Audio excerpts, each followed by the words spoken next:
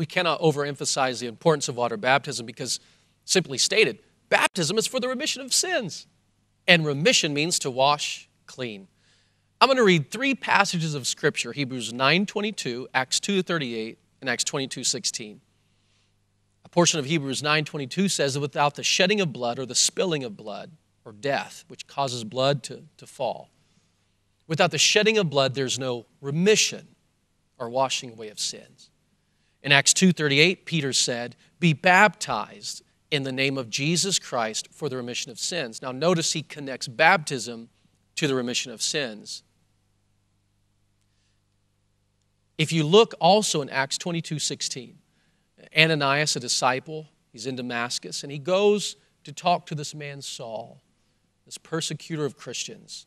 And the Lord tells him when you go there, he's going to be healed, and I'm going to show him the great things that I'm going to work through him. And God spends some time talking to Ananias. When Ananias gets there, Acts 22:16, he's already been healed.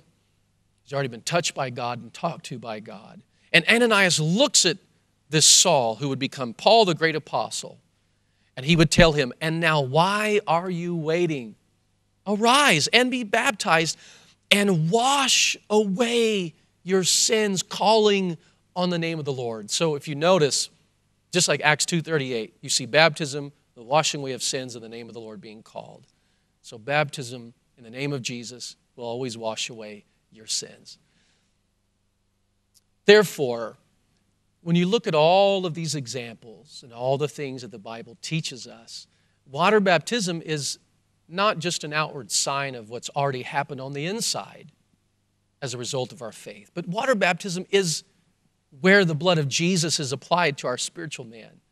And water baptism is where our sins are all washed away. And so now we can truly understand why Peter commanded the Gentiles to be water baptized, because he wanted them to fulfill the water part of the new birth, even though they had already received the gift of the Holy Spirit and fulfilled the Spirit part. Let me ask a question.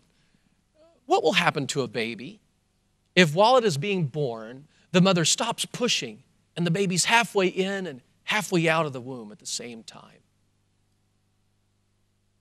The baby dies. Fortunately, the baby will die.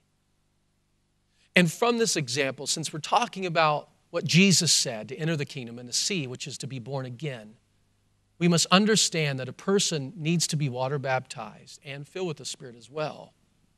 Therefore, a person should be immediately water baptized after they express their faith in Jesus. If you've already received the baptism of the Holy Spirit, why wait? Why stop? Why stop there? Step completely into the kingdom of God in faith. Be baptized in Jesus' name and wash away all of your sins. Let's talk about another great reason to be water baptized.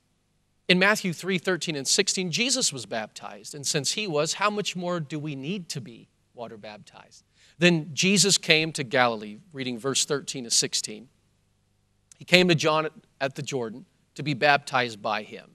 And John tried to prevent him, saying, "I need to be baptized by you, and you're coming to me?" Verse 15, but Jesus answered and said to him, "Permit it to be so now, for thus it's fitting for us to fulfill all righteousness." Then he allowed him.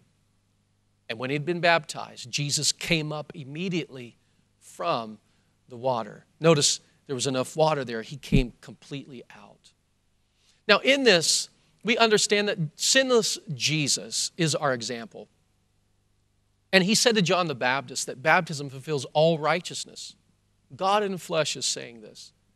So if baptism fulfilled all righteousness for sinless Jesus, God manifested in the flesh, the image of God, how much more important it is for us to also be baptized as sinful humans.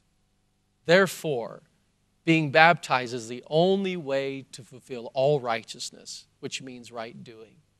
We want to do what's right. We want to be water baptized. So, who can be baptized? Well, first, someone wanting to be baptized must understand the reason for baptism. So they must be taught. They must have faith. And they must have repented. Matthew 28:19 shows baptism follows teaching. Mark 16:16 reveals that a person must believe, and Acts 2:38 tells us that they must first repent. And so that is when, that is how. That is the person who can be baptized. Is it necessary for a baby, an infant, to be baptized? Well, we already described what a person must do first to be baptized. Each person who's baptized must first hear and understand the gospel. They must believe the gospel and then repent before being baptized. Can an infant do that? Actually, an infant doesn't have the ability to do any of these. Sincere people baptize their infants, not understanding that in the Bible, infant baptism is never found. So if a person has been baptized as a baby or an infant, what should they do now? They should be rebaptized in Jesus' name, because that's biblical. Now they understand. So when should we be baptized? Well, as soon as a person hears and responds to the message of salvation, he or she should be instantly baptized. 9 times in the book of Acts, people were baptized as soon as they believed and repented. That's very good evidence not to wait. So what is the proper method? What is the proper name we have to be baptized in according to the Bible? Let's look in the scripture. Matthew 28:19 states, "Go ye therefore and teach all nations, baptizing them in the name of the Father and of the Son and of the Holy Ghost." Acts 2:38 states, "Then Peter said unto them, Repent and be baptized, every one of you, in the name of Jesus Christ, for the remission of sins, and you shall receive the gift of the Holy Spirit." So notice in Matthew 28:19 and Acts 2:38, it says singular name. So there is a name that we must be baptized in. Now, to understand these passages, we must understand there's no contradiction, even though it seems in Matthew 28:19 and Acts 2:38, there's a little variance there. We must understand that these passages are divinely inspired by God, which means that these are not two different messages on what to say over a person in baptism.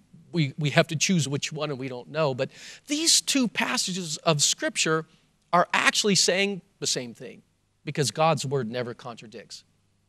Also, as a side note, both books were written by men, divinely inspired of God, who no doubt knew each other or knew about each other. Both books were accepted by early Christians as divinely inspired, and the church, most importantly in the New Testament, never argued over which one of these formulas or sayings to say in baptism. So let's go back to these two passages again. Matthew 28:19, Acts 2:38. "Go ye therefore and teach all nations, baptizing them in the name of the Father and of the Son and of the Holy Ghost." Acts 2:38 states, "Then Peter said unto them, Repent and be baptized, every one of you, in the name of Jesus Christ, for the remission of sins." Notice that each passage says name. That's singular. Name. One name. Not plural. Names. Many names. Just one name. So the question is, when you look at Scripture, did the apostles know and understand the name? Yes. What name did the apostles say in baptism? Look at Acts 2:38, Acts 8:16, Acts 10:48, Acts 19:5, Acts 22:16, and the references throughout the epistles. Always baptism was done in Jesus' name. Every time people were baptized in the Bible, only the name of Jesus was used. So is it important whether or not someone says Jesus or says the titles Father, Son, and Holy Spirit over you in baptism? Yes, it is. Let's consider this. Did the apostles use the name of Jesus, or did they use the name or titles Father, Son, Holy Spirit? They always just used the name. Let's consider this. If your boss handed you a paycheck and it didn't have your name on it, but it said to a son, father, and husband, could you cash it? No. Why? Because the check must have your name on it.